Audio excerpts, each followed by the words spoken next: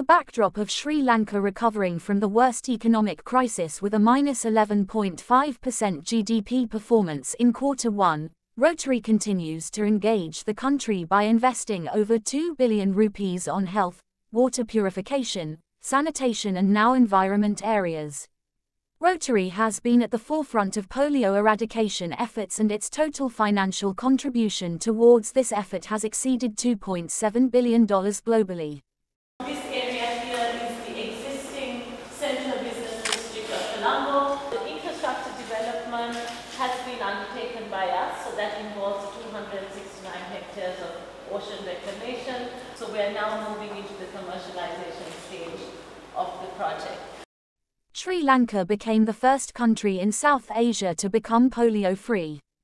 But as long as one case remains anywhere in the world, the whole world and Sri Lanka are vulnerable.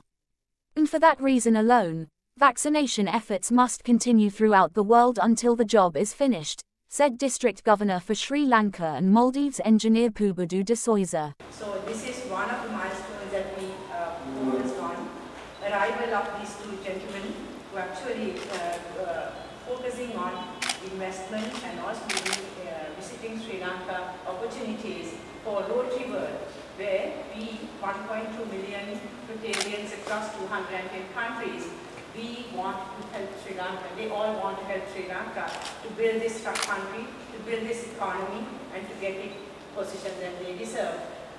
And the next two runners up, they didn't run past them. They stopped and picked them up, and the three of them walked across the finish line. And that's what we're doing here.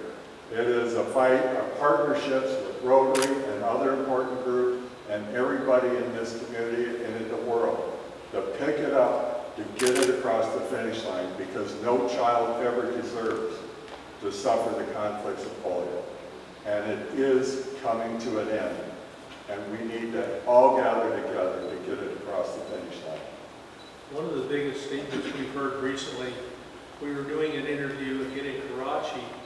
One of the reporters looked at Peter and said, with the way everything's going, do you still have hope that there is going to be an end to polio in the near future?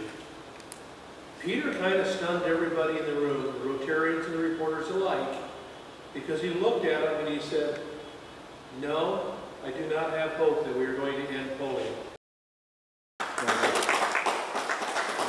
Sri Lanka has been polio-free for nearly 30 years.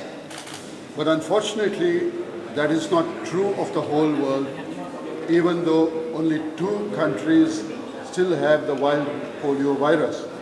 But the problem is, even if there is one case of polio anywhere in the world, then it's just a plane ride away from coming to Sri Lanka.